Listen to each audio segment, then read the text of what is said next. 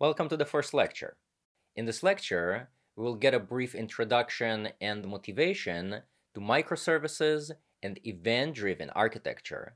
And later, we will talk more about the problems those modern architectural styles solve for us, setting the stage for the exciting topics we will learn throughout the course. So let's get some motivation for microservices first. Microservices architecture is the most modern and popular architectural style in the industry. In this architectural style, our entire system is organized as a collection of independent services. Each has its narrow scope of responsibility and is fully owned by an independent team of developers. If you attend any serious software architecture conference, you will find that many talks revolve around microservices, and for a good reason. Most of the biggest and most successful tech companies nowadays use microservices architecture, and is considered one of the biggest contributors to their success. When done correctly, microservices architecture allows organizations to scale to thousands or even tens of thousands of engineers, divided into small teams that operate independently. This, in turn, enables those organizations to build highly scalable systems that reach billions of users. All of that while keeping their operational costs low and staying efficient and innovative. Hearing this information, it's hard not to get excited and start refactoring your own code base into microservices. However, while most of the buzz around microservices is very positive, a sizable number of organizations found themselves seriously struggling and even going back on their decision to use microservices. And that's because microservices architecture alone is not a silver bullet that solves all your problems. When applied correctly and under the right conditions, microservices architecture can really do wonders. But if applied incorrectly, or at a company that isn't ready for this change, it can introduce a lot of unnecessary overhead without bringing any benefits. But no worries, in this course, we will cover everything you need to know about microservices architecture.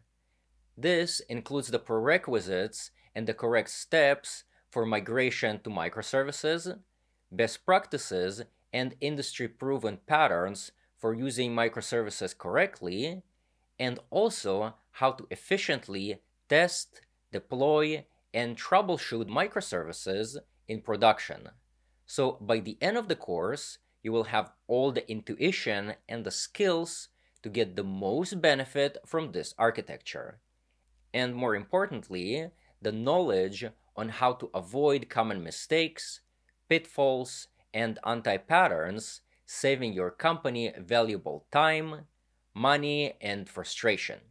As a side benefit, it will also help you with system design interviews, because microservices-related concepts come up a lot, especially when interviewing for a senior role. Now, in addition to microservices, we will also cover another architectural style called event-driven architecture. While event-driven architecture isn't new and doesn't require microservices, it is commonly used together with microservices. By establishing asynchronous, event-based communication between microservices, we can achieve an even greater decoupling and higher scalability for our company. Event-driven architecture is also very useful for implementing some very powerful design patterns for microservices architecture, which we'll also cover during the course. So now that we got some motivation, let's talk about the problems we're trying to solve using microservices and event-driven architecture in the first place.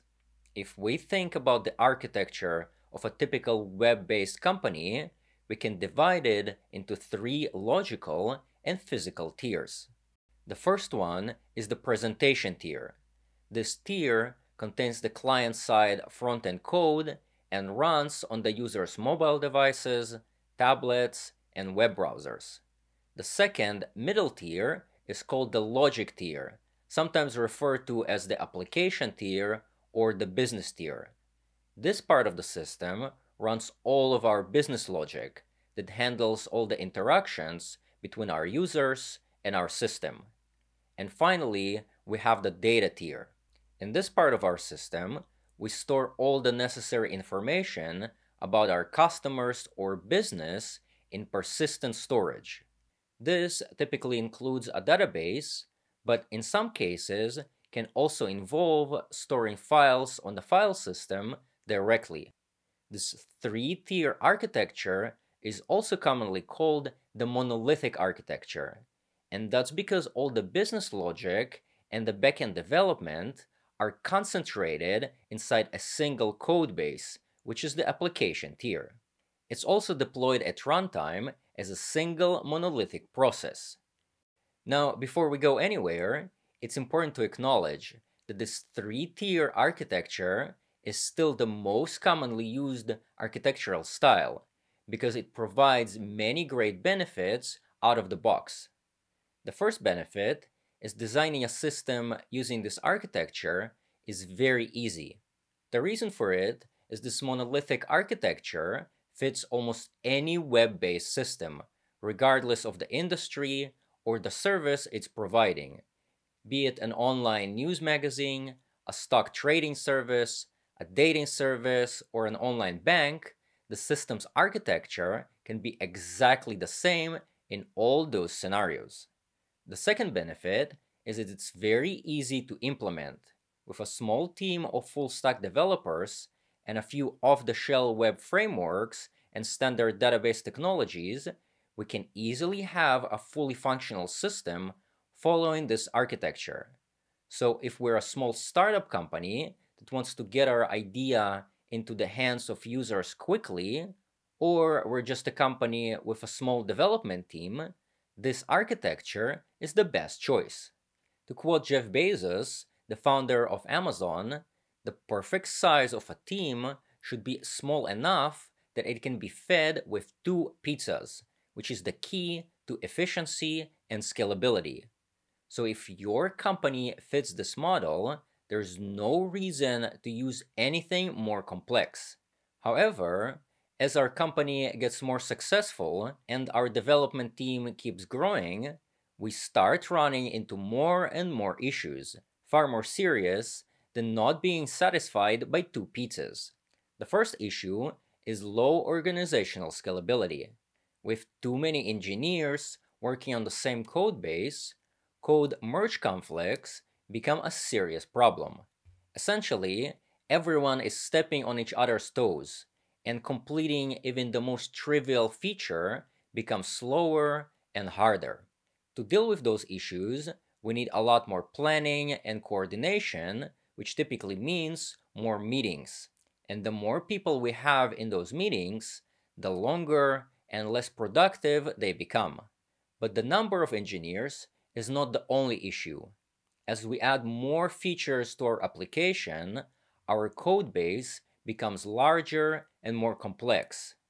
This makes it harder to reason about, it takes longer to load it in the IDE, slower to build and test, and riskier to deploy.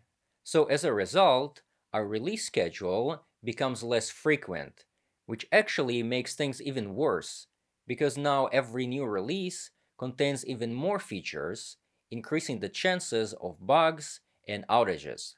Finally, onboarding new developers now takes more time, as it is much harder for them to get familiar with this large code base. So essentially, with every additional engineer in the team, we start seeing diminishing returns until we reach a point where adding more people to the team actually reduces everyone's productivity. But besides low organizational scalability, a large monolithic application can also have technical problems, making the system less scalable. Each application instance, which contains our entire business logic, requires a lot of CPU and memory. So instead of using cheap commodity hardware, we need to run each instance on a more high-end and expensive computer.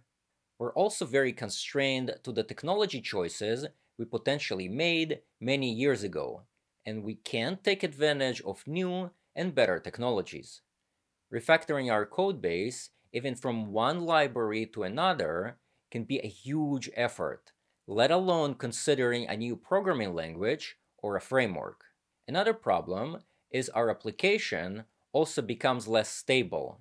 Even a small memory leak, performance issue, or a bug can affect our entire system and may require us to perform a rollback.